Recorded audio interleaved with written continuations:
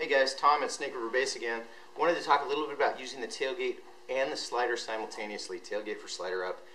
We posted the tailgate videos, and Bruno Ferrazza had posted a question asking about this. So Bruno, if you're watching, thanks for the question, and let's talk about this a little bit. You will see some people, especially on terminal jumps, who choose to use the tailgate even when they're slider up. And you can see, basically you close it the same, just sit it on top of the slider, bring the lines in, wrap it with rubber band. Advantage of this is that it reduces the incidence of line overs while slider up.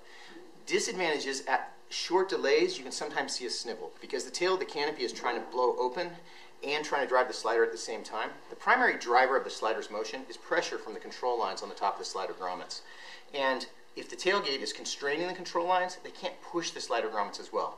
So at short delays, low airspeed with the slider up, we sometimes see a little bit more snivel.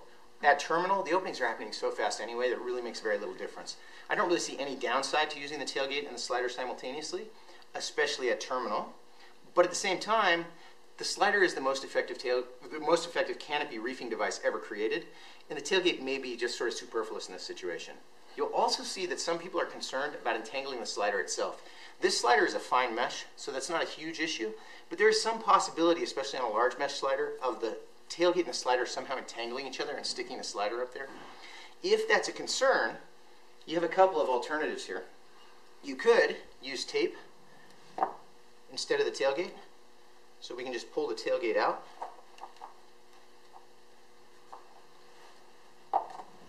and use tape to wrap those lines, and I think you're going to greatly reduce the chance of some kind of unintended entanglement because the tape is much flatter and doesn't stick away from the lines.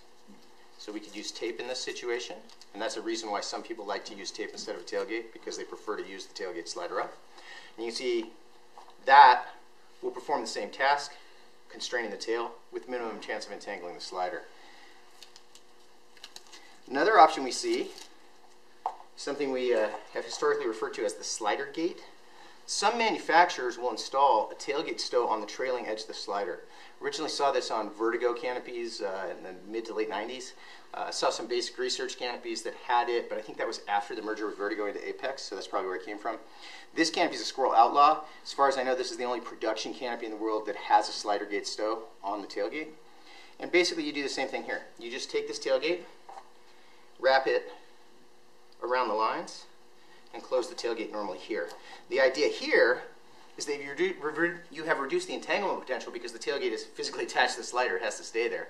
Also creates a simple and convenient storage location, and the slider still tends to slide freely. So this is another good alternative for tailgating when slider up. We'll see if this resurges in popularity, this practice of using a slider gate, as we call it, now that Squirrel is selling a canopy again with a trailing edge stow for the tailgate.